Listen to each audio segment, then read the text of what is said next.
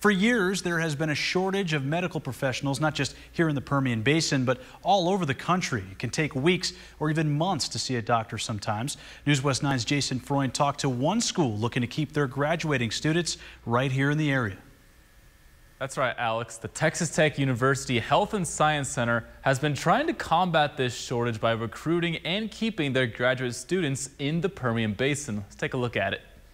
You know, there's a huge need for physicians and an even larger need here in the Permian Basin.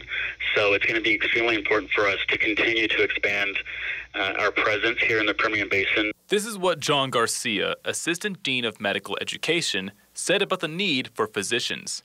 This shortage is why Texas Tech University Health and Science Center are trying to keep their students local after they graduate, encouraging them to stay in the area.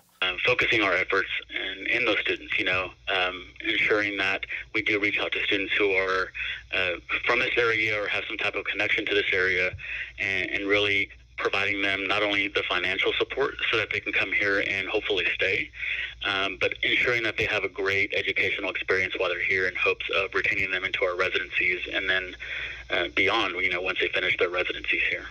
Along with financial incentives, the university shows their students just how much they mean to the PB community. We make sure that we connect them with the people in our area, that we get them involved and we include them in our community, and that they're not only medical professionals providing health care to those in our area, but that they're also involved in our area. This means that they can also get the chance to be comfortable living in this area.